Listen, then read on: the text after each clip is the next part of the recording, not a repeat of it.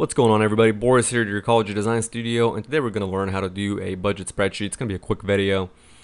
Before we jump right in, let me show you some of the categories here before we start filling in the formulas. By the way, this document is available on our website for free, so you can download it and work along.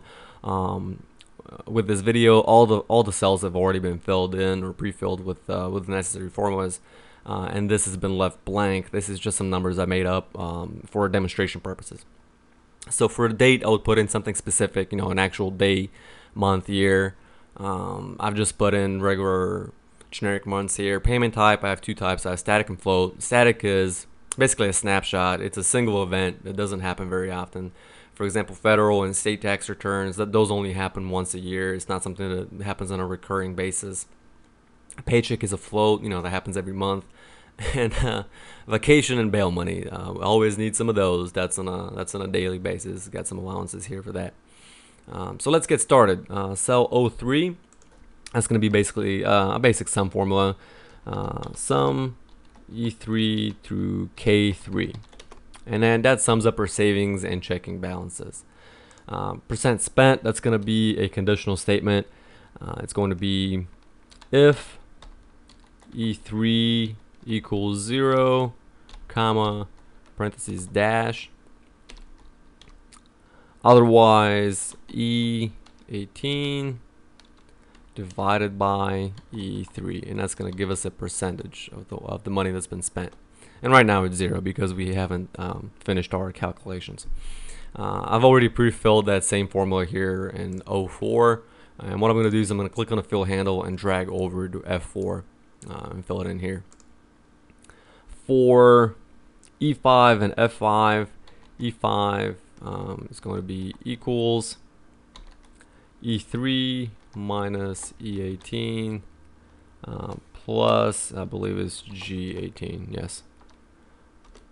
And then what I can do, again, since we're using relative cell references, I can click on the fill handle and drag over and fill in cell F5.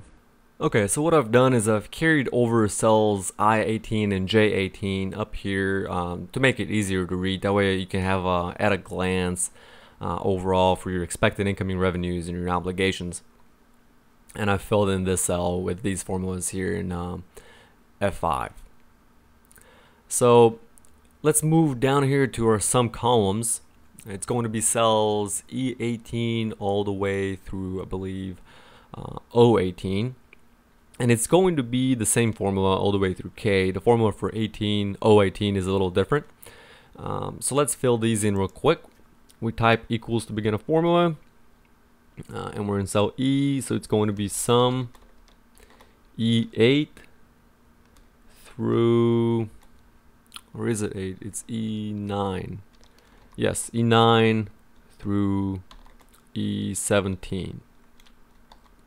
Or you can do auto sum, which is up here in the upper right hand corner of your home tab. We press enter and we get a dash because there's nothing here in savings. And then let's click the fill handle and drag all the way through K. We get these subtotals here. In cell O18, type equals to begin a formula. Parentheses E. Actually, I don't need a parentheses. E18 plus F18 plus J18, because we're just summing up all of our expenses here in the red. Red is bad. For revenue, I guess it should be green because green money, but orange is fine. And type in I18 plus K18 plus G18 plus H18 because we're summing up all our revenues. Now the last row here says funds available, expected income. That's actually not right. I don't like that, so I'm going to delete that and just type in leftover, because that's going to be a very simple calculation. It's going to be this cell, or not this cell, it's going to be equals revenues minus expenditures. So that's how much we're left with here in this time period. Notice here it's very different in the beginning, because these are the balances we start with. So now it's March and April. Well, it's May, but for the scenario, it's March and April is this time period, and we begin with savings of 400 and checkings of 3,000.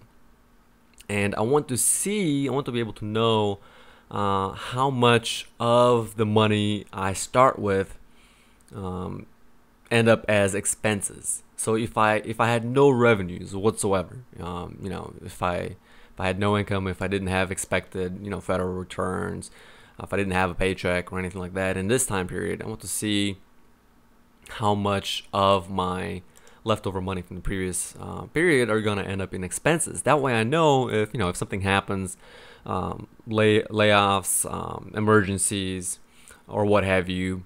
I want to know my situation and if I'll be able to make it with the savings. And it looks like yes, it's possible with an account balance of $3,400.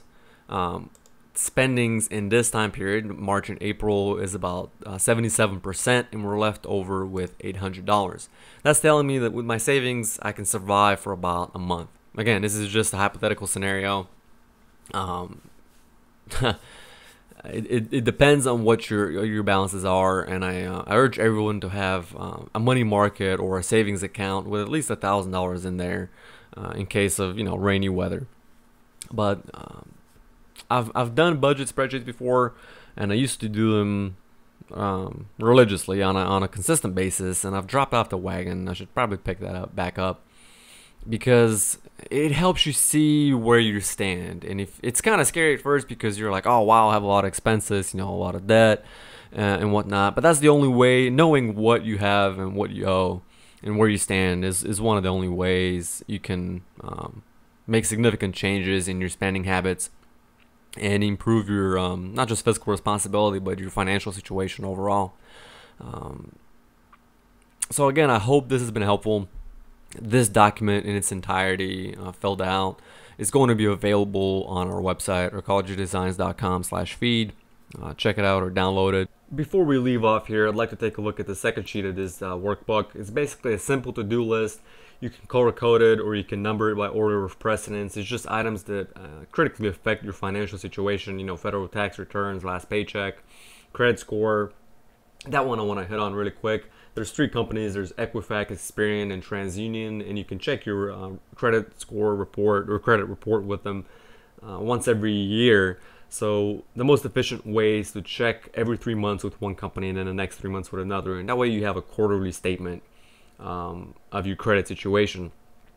When I did it last time, there were some errors in my report. It was a pain to fix them. It took a while. You have to file paperwork and then wait a long time. But it is worth it, because it negatively affects your credit score and your financial situation. So it's a good thing to do. Again, this is not that important. You don't even have to do it. The most important thing is this first document here that provides a snapshot of your financial situation. That way you know where you stand and how long you can last in case of an emergency. So yeah, I hope this has been helpful. Again, the document's available on our website. Check the links out in the description. If you have any questions or comments, let me know down below. Thanks for watching, and I'll see you next time on our College of Designs production.